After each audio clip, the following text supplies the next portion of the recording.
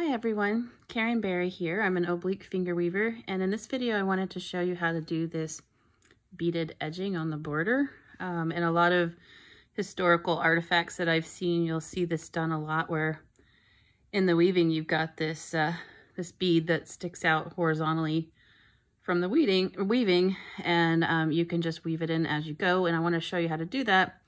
And the quickest way for this piece, I'm actually going to have woven drops for my fringe, and I'll have a separate video on dividing this up for woven drops, but it's just a quicker way to show you the edging because you don't have to watch me weave all the way across. So basically here on this side, which for me is the left side, if you're right-handed it would be on the other side, I'm going to string up a bead on the very first strand of my top warp here.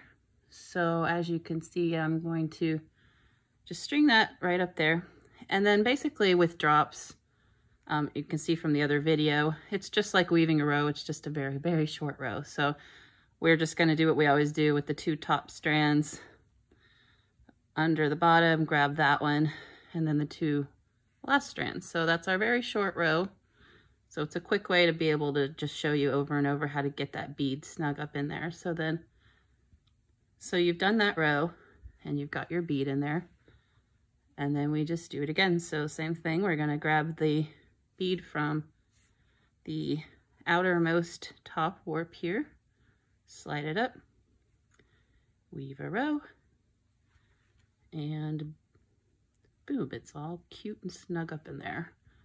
And I'll just do one more on this side, and then I'll go to the other side and show you how to do that. So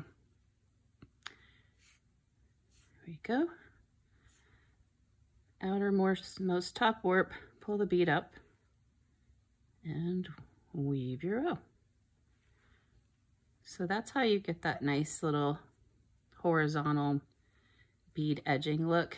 And it looks really nice with the oblique bead patterns because they're usually spaced out about the same as the beads in your pattern are. So it just has a really nice finished look about it. So I really like doing that. So wanted to show you that.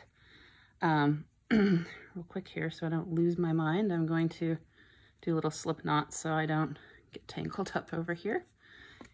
And then I'll go to the other side. I'm gonna do woven drops for all of this red in the middle. And then, so basically it's going to end up looking like this in the end. So how we get there is, okay, sorry, get this out of the way. Okay, so now that we're on the other side, I'm going to have a woven drop here. So take my lovely slip knots out here so I can just show you when you're working on the other side, which again, for me, I'm left-handed, so this would be at the end for me. And if you're right-handed, you'd be starting from the side and then your end would be over there. So I don't think I'll post separate right and left-handed videos for this technique because I just wanted to show you how it works. You need to watch the weaving a row video, is very important to get that down. And then once you've got it down, this is basically the same thing. It's just pulling those beads up the way I was showing. So when you're here at the end, instead of pulling a bead up like I was doing on this thread, it's actually going to be the last thread of the bottom warp, which, you know, makes sense because we're on the other side. So how I do that is I just weave my row like I always do. And then I just grab that last thread and pull up the bead there. It's probably a more efficient way to do it, but whatever works, right? So, all right, so we've got our row weaved, just kind of block it in a little bit. Same thing, just weave your little miniature row there. Since I'm doing drops, I'm doing a drop that just consists of the border on this piece, so that's why it's just six strands wide. It's very thin. And the thing about drops and fringe, and I'll talk about it in the other video too, is there really are no rules. Just do whatever looks good and whatever you like. I think woven drops look really nice though. So But it's just a quick, easy way to show you this. So every row, I'm just pulling up a bead on that last strand, and voila. So that is how you get that beaded border.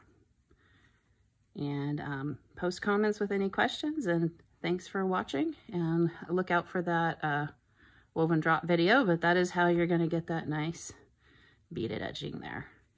Thanks for watching.